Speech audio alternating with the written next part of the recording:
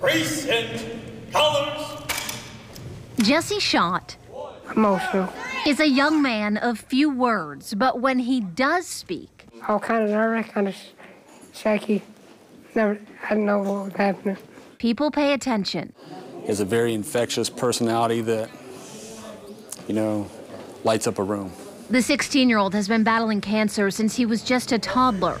He was in remission for 12 years, but treatment stunted his growth and affected his hearing. And then the cancer came back. Whether he's feeling, his worst or his best, he gives you everything he has. It makes me stronger.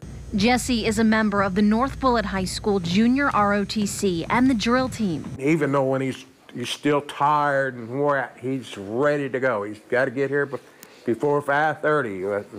Let's go. Saturday, the Kentucky National Guard made Jesse an honorary member, and his Army instructor presented him with an award for his courage. When you think of courage, you think of will, you think of overcoming obstacles, you think of, facing fears head on, and, Jesse exemplifies all those traits and attributes. Jesse loves Junior ROTC, and he was surprised by Saturday's honors.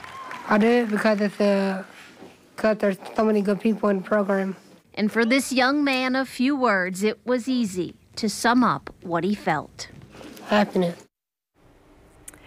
A skydiving company out of Ohio was set to kick off today's ceremony by parachuting in with an American flag, but because of the weather, that had to be canceled. One of the members tells us they are working to reschedule.